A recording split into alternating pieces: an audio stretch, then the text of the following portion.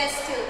So in this test tube we will pour some water, and in this water, what is this Hasni? Salt. Salt. So we are putting some salt in this. Now we will shake it. Just shake it like this.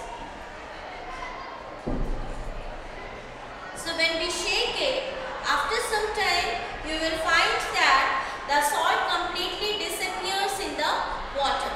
So when it disappears in the water, it means salt is soluble in water.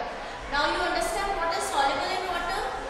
Now can you tell me one example of one soluble substance other than salt? Sugar. Sugar. So sugar is another soluble substance. Now we will take another example in which we will study insoluble substance. So take this test tube and pouring some water in it, and in this, what is this? Have you ever seen it? Yes, it is sand. It is sand.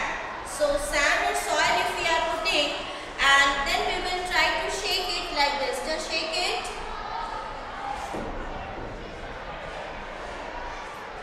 Does it disappear in water? You can see that sand